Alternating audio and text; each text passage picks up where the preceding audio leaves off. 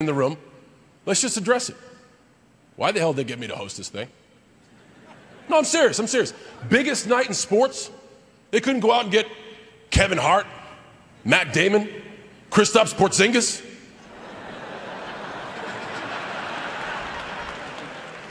He was my number one, by the way. Instead, they handed to a guy who spends most of his life in jean shorts and is actually proud of it.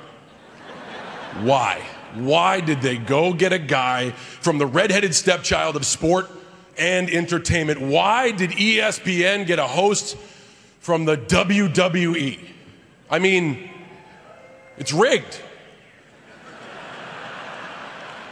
Did I just spoil the surprise for some of the people? It's scripted entertainment. What we do is fake, right? So I know what you're thinking. Me hosting the ESPYs, that's crazy.